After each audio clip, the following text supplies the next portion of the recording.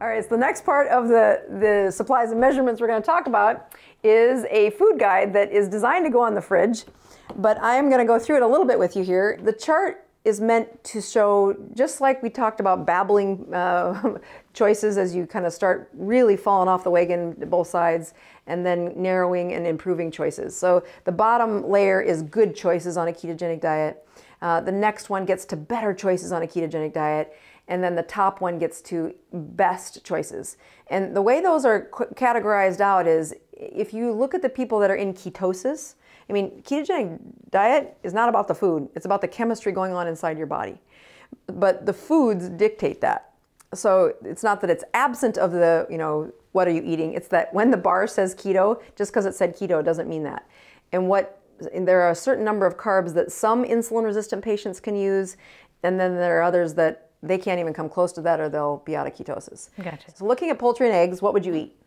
Definitely eggs. Right? Yeah. Yeah. And those are in the best category, right? Those stay all the way along.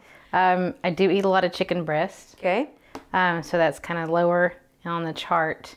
And we do wings as a family quite often. Okay. So why do you think the chicken's in the good, and the breast and the wings are in the better? So why do you think that? Less fat. Right. And so which part of that chicken are you eating more of? More of the meat versus the skin, and when you have the wings, you're definitely more skin and fat. Exactly. Okay, let's go on to pork. What do you like out of that one? Ribs. Oh, good. Brisket. Yep. Definitely ground beef. We do that a lot as well. That's really good. Yeah. What about Spam? What about Spam? Have you eaten that? No. No, really? We'll fix that. Spam is that part of the pork that's, it's not pretty on the table, but it is full of nutrients. Okay, how about fish and shellfish? What would you eat off of that? Salmon. Okay.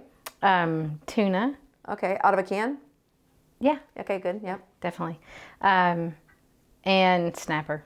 Oh, okay, perfect. Veggies and fruit. What would you eat out of that? Oh, definitely avocados. Cabbage, kale, most of these up here is what we do. Brussels sprouts, yes. Okay. Olives, cauliflower, and we do all this. I don't know that I've ever tried rhubarb. Oh, well, welcome to South Dakota. It's kind of a weed, but it tastes good. How about dairy? Heavy whipping cream and coffee always. Hard cheeses, sour cream. I didn't realize whole milk was good. Yeah, so it's in the good. So again, you're looking for, what I see happen over time is that heavy cream, people just pile it on. And I want you to do that at the beginning. But that can't last forever. It's not terrible. It's just that when I would count my own carbs at the beginning, when I was really strict about counting everything that went in, it still has a few carbs. So I didn't have any carbs in the cream. But in the milk, you've got some carbs. And I'm like saving carbs for all my favorite stuff at the beginning. Because I was, like anybody, you wish for the things that comfort you. And so the whole milk's still there. If you have to pick between a milk, you just want, you want fat in it, because it does create satiety. It does create that sense of, oh, I feel a little better. But where you won't get that with a low-fat milk, without a lot of it. So then you end up with the volumes of the carbs without really getting the hormones shut off. Any of the sour cheeses, like the feta cheese or the blue cheese, do you ever eat those? Feta cheese, yeah. Yeah, there's a couple vitamins that are particularly high in feta cheese. Let's go to fats and oils. MCT oil. Okay, you've got some of that in your pack. Okay. Mayonnaise. Mayonnaise, butter. So yeah, butters and mayonnaise, what those are really used for is, you've been on a keto diet before, that it's very satisfying food, but you need some lubricants to get the food in. And so in my family, what that turned into were dipping things. So we would dip our meat in like mayonnaise with a little bit of, pepper and some spicy sauce or something. We would make our own little dips because I wanted the fat. And when you start, what do I make these dips out of? The sour cream and the mayonnaise became like, I got the big jars eventually, because I'm like, I just keep making this. And I would make the recipe, or make a batch and say, how did that turn out? And then if they ate it, then I'd do it again. But if they didn't, I'd just throw it away, because you're trying to sort to get to the dips that your family will eat. Nuts and seeds. Macadamia nuts. Oh yeah. Definitely a favorite. Pecans, walnuts, and almonds and peanuts. Yeah. So yeah, as you look at the good, better, best, the top ones on the list are the chia seeds, which have a very low glycemic response. The pili nuts, which are from the Philippines, very buttery nut, whew, a beautiful buttery nut. But I don't think you'll ever find those at our local grocery store. But macadamia nuts you will. They are high in fat, a really good, you know, roast them with a really good, crisp, nutty flavor. All right, so what about drinks and alcohol? What types of drinks on there do you drink? Water, sparkly water. Okay. Tea I can do, black coffee. Not a coffee drinker? Okay. I am a coffee drinker, but with cream. Okay. Perfectly, have it all you want at this stage. Do you do cold brews or you do hot coffee? The summer we usually do cold. Yeah. In the winter, especially now, will be hot coffee. Hot coffee, okay. Other things, have you ever made kombucha? No, I have not. Oh, okay. We'll walk through that because I think that's a good place to just learn about what's happening in a kombucha process. They're a great substitute for repopulating a gut bacteria and just a good drink, actually. How about alcohol? What's your favorite alcoholic drink? Rum. Yeah, well, there you go. No carbs in rum. Yeah. What do you put with your rum? Usually a sparkly water and some flavoring, like a coconut water flavoring. Oh, okay. All right. So that's not bad. All right. How about those sweets? Because they did make the list. Read out loud what the good sweets are. The good ones are stevia, monk fruit, and erythritol. Right. Okay. So of those, do you use any of those? Stevia and monk fruit. Yeah, the monk fruit is, I like to think of it as the diamonds in artificial sweeteners. And it's because the least amount of processing comes from it. It actually is a fruit where monks pray, which is like China, Thailand area. And so how they would do it is they'd crack it open, they'd boil water, and they'd just drink the sugar water. Okay. But there's no sugar response. So it's actually very low processing. It's a very good sweetener.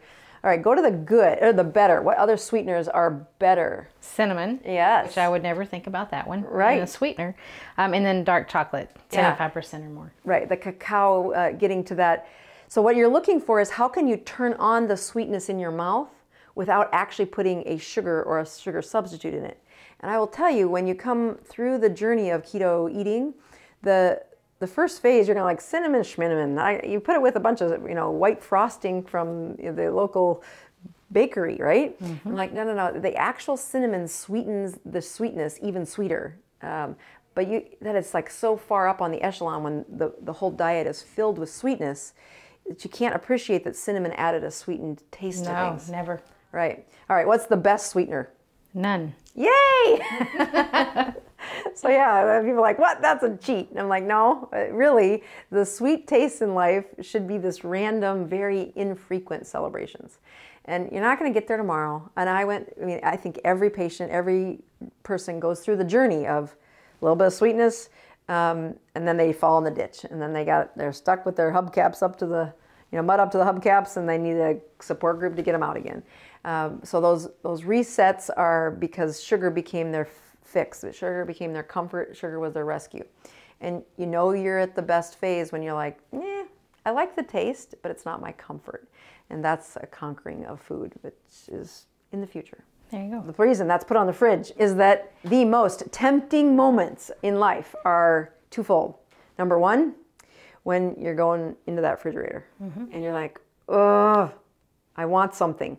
Well, look at this. But eventually, keto diet is not like it's really advanced and super complicated. It's just weird. Like, what do you mean chicken skin chips? What do you mean pepperoni as the chip to dip in the avocado? What do you mean? Those types of things are mind-blowing at first. Like, I don't have any place to learn that. Mm-hmm.